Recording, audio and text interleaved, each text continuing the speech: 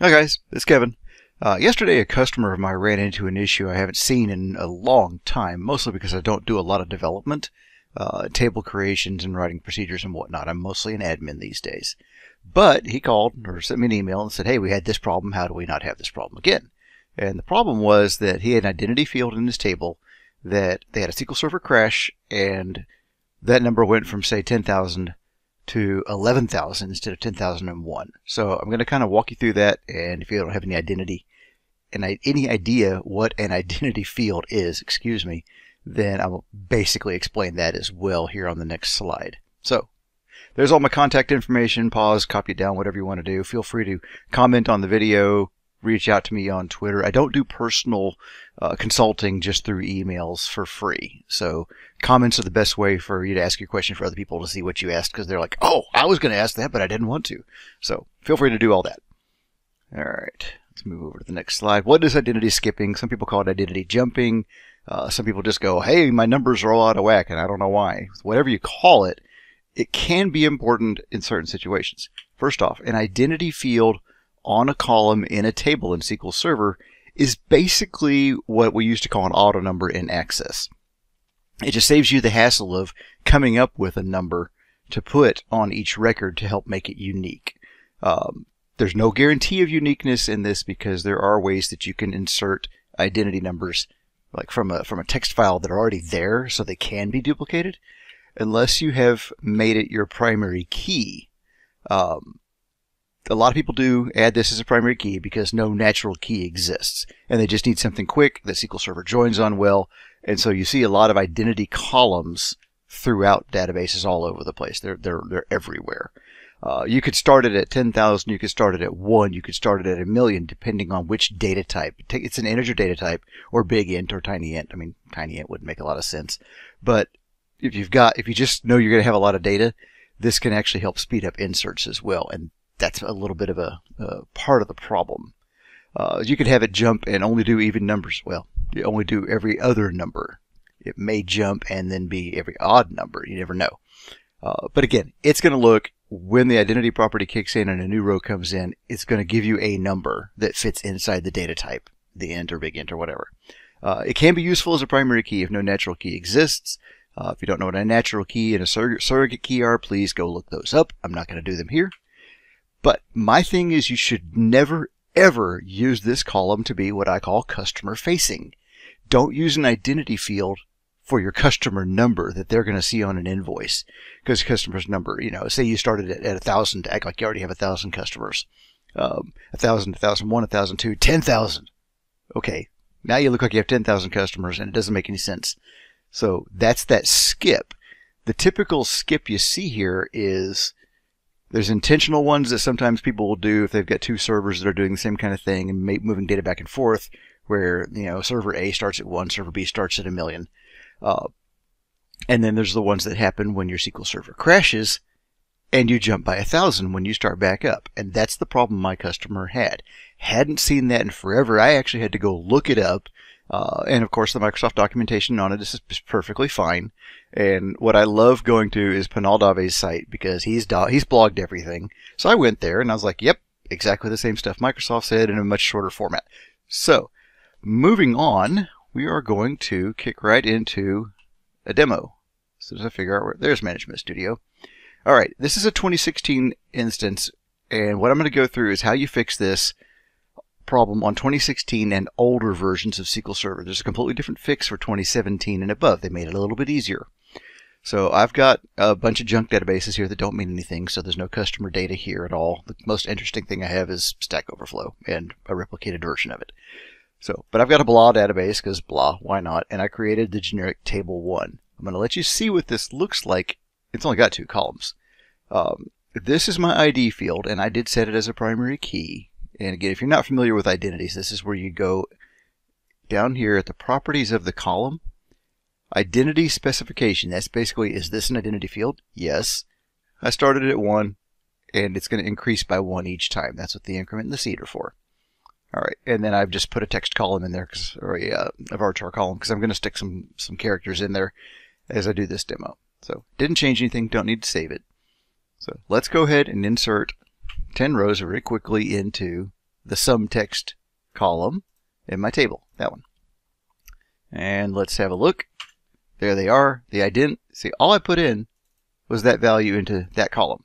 I didn't do this. SQL Server did it for me. That's what identity does for you. It's plain, very simple. All right, well, let's do this again. And let's run it all at once. Do the inserts, give me all the rows, 11, 12, 13. Perfect. Exactly what you would expect. But while you're doing your inserts and your application is just humming along and all the people are patting you on the back because you wrote fantastic code, something bad happens. Your SQL Server shut down with no wait is how we simulate a server crash. You had a drive failure, you have somebody yank the power cord out of the back and when they stepped on it in the server, who knows? SQL Server just shut down and went nuts. All right. Now if we go into Configuration Manager and refresh this screen, yes, I have a lot of instances. That's for you guys. I put all kinds of stuff together. See, my SQL 2016 instance is now stopped. So let's give it a start. Won't take long. And we'll go back to Management Studio, and with any luck, I already removed the fix for this demo. Okay, back online. This may give me an error the first time I hit it. Nope, it's good. So I should have 30 rows now. 3 plus 0 is 30. All right. Let's select them all. We're going down, just for dramatic effect. There's the first 20, and now we have it jumped by 1,000. Well, it technically jumped by 980, but it actually was 1,000. What happened here, and there's all my rows, and they're incrementing by what? What happened here is this identity field, when it first started getting used or when it was first created and SQL Server was up, it cached internally or in memory, wherever it does this, and honestly I don't know, the first 1,000. So it wouldn't have to go look up what's the next thing I can put, what's the next number, what's the next number, back and forth. It said, I'm going to grab 1,000 because you've got an identity field and I bet you're going to do a lot of inserts. I'm really tempted to use Brent Dozar's Clippy voice here, but I'm not going to. I'll just leave that with Brent, and I don't want to get sued for trademark infringement. Hi, Brent. So it cached the 1,000 in, let's just say it's in memory. There may be some little bucket that it's in. I don't honestly know. When this happened, those went out the window and were not usable again. So when we diagnosed the problem with the server, blah, blah, blah, replaced the hardware, brought it back online in Config Manager, and we came back here and we started to use this again, it went, well, I've already used up everything through 1,000, even though it was only 20 of them. So I'm going to start at 1,000, and I don't know why it went to 1,000, 1,001, 1,002, whatever it does, but it jumped by 1,000, which if this is customer-facing data, which I told you not to do in that second slide, now you've got potentially something the customers are going to go, why did I go from order ID 6 to 1007? I don't understand what happened. And they're going to think you built them up for a bunch of things they don't know about. Any number of bad things can happen when customers see things that don't make sense.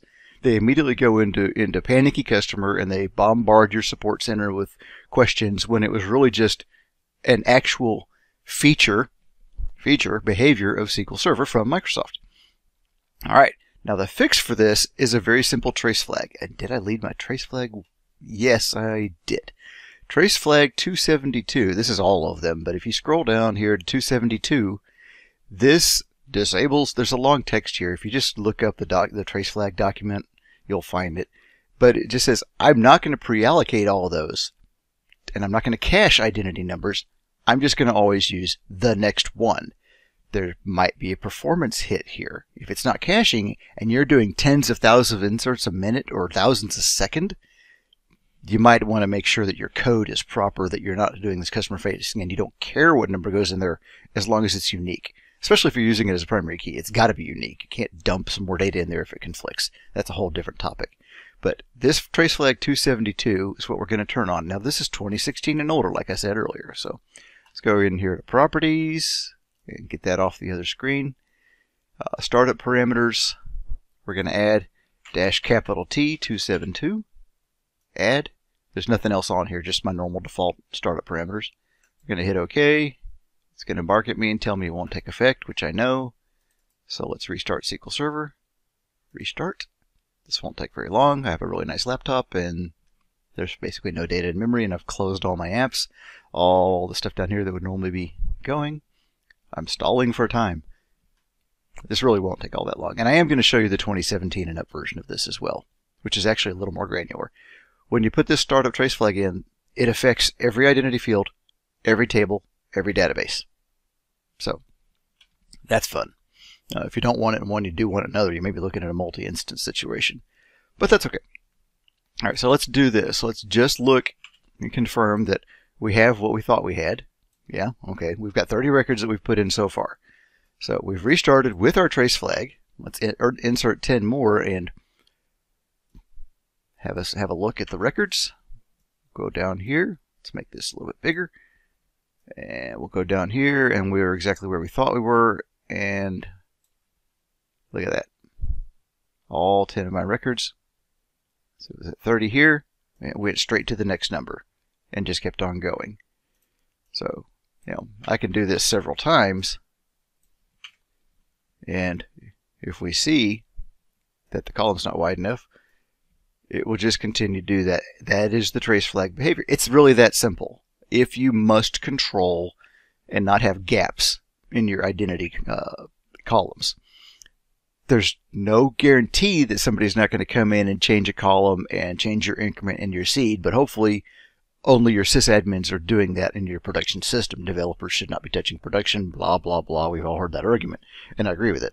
But nobody should be changing the properties of this column without everybody knowing about it and understanding the impact of it, because identity fields are a big deal, especially since they're mostly used as a primary key.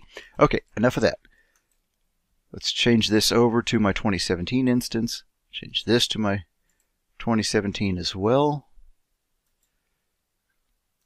And I know what that one is, so let's minimize this guy and open up 2017. I have the blah database there as well. It's just create database blah. There's nothing fancy in here, no special properties. I got my table 1 with my columns. Right now, because I'm on the 2017, I think this is empty. Yeah, as it should be. So we'll go through the same exercise. We'll put 10 rows in there. Well, isn't that interesting? Did this fail? Or did I put them in master? 1 row's affected. 10 rows of data. Alright, I'll track that down later. See where I stuck all those rows. I wasn't looking for error messages. Okay, so we could do this a couple of times, and we'll get 10, 11, 12, 13. Exactly what you would expect. Let's crash the server again. That's the 2017. And we'll go in here, and we'll see that I really wish that this would auto-refresh. But 2017 is now stopped. We will start him because we fixed whatever it was that caused it to crash. Alright, back to Management Studio, wherever that went. Okay, let's go back over here. Make sure all of our data is still there. 20 rows, nothing changed. Add some more rows. And we have the same exact problem because I haven't fixed anything yet. This is the default behavior. This 2017 instance that you're looking at, I installed that in front of a bunch of people at some presentation I did at a SQL Saturday or whatever, or possibly one of my DBA fundamentals classes. So it was basically just walk through the install, and I've left it alone since then. So we have the default behavior. Now, this is how you change this in 2017 and above. It's a database level configuration, so it's more granular. It doesn't affect the entire instance. And I'm not setting a startup parameter. Oh, just to prove I didn't do anything weird. We'll go in here. At least I don't think I did anything weird in here for a different demo. The startup parameters, yeah, it's all the basic ones. So, MDF, LDF, AR log, those things. All right, we're done with those. So, the identity cache is on, because I was reversing things as I practiced for this. If you want to turn that caching feature off, cross your fingers that this actually works. It did. Yay. And we're back online. We've got this. Let's insert 10 more rows. Where are we at? 30 now. So those came in just fine. Crash the server. Repair the server. Yay, we're getting really good at fixing servers here. I'm impressed with you guys. You know your hardware. Alright, now 10 more rows, so we're up to 50. So rows 40, 41 should be sequential. and they're not. So something broke. Am I on the right instance? Use blah.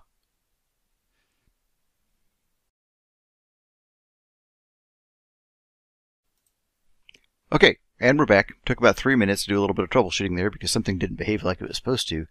My syntax was exactly correct. I'm in the blah database. I'm on the 2017 instance. I think we left off at 40 rows where it jumped from 1,000 to 2,000 on me. Okay, I don't know why it did that, but I did a couple of restarts of my instance, didn't rerun any code, and now I'm able to insert successfully. So what I'm going to do, just to show you that, get that out of the way. All right, so we're at 70 rows. Let's go down to 80, 70, 20, 31. Those are all sequential like you would expect. Crash the server, go back over here, refresh, restart, or start because it's off. I don't know what the problem was on that, and I did restart wondering if perhaps it didn't take because the database was online. I didn't try an offline, online, or detach or any of that stuff, and that may have been it. I'll dig into that a little bit further, and if I figure it out, I'll put it in the comments on the video. Okay, so that's back in there. We're at 80 rows. Cross your fingers that I haven't reduplicated the error unexpectedly. So 70 to 71 would be the new ones. Perfect. And this is only affecting the blah database. So if I had any others here that I didn't actually care about, or that I wanted to do caching because of the high-speed inserts and because my identity is not customer-facing, then that one can do it. So those are some considerations you have to take, is what you're going to do and when and how you're going to use an identity field, if you're going to use an identity field. I'll get those things back up there for you. But that last point I can't stress enough, that you should not let this be customer-facing, because if you get it out of the way of the application and the invoicing and the reports and whatever else the customer might see, and the customer might be your internal users, if you get it to where it's just a pure record locator and as a primary key, that's probably what it should be since it's not a natural key, none of this matters if you design your databases properly. It's okay to have an identity column just for fast inserts and a customer number column. You might want to have a customer number be like TX0001. For my first customer in Texas, that's their number. I won't tell you who they are, of course, but and I've got CO for a Colorado and CA for a California. So I've got a varchar customer number, but because I just don't use it that often. When I do reports and everything, I'm joining on those identity fields in a table. I want the speed that I get from identity joins versus text joins. All right, that's all I have. Comments at the bottom are great. Comments, questions, whatever, within the scope of this video. Don't just turn around and ask me how to set up a backup process in the comments on a YouTube video. If you need other help, go to Twitter and go to, excuse me, hashtag SQL help, and a bunch of the best people in the world will fall all over themselves trying to help you. Or dba.stackexchange.com is fantastic. Make sure you know how to ask a question there, or they're gonna harass you, or at least close your question if it's too broad or not enough detail. Or MSD and TechNet forums. You can ask anything you want there, and somebody's going to try to help you. Maybe even somebody from Microsoft, maybe me. So if you have a quick question, throw it in the comments. Love to hear from you. Have a great day.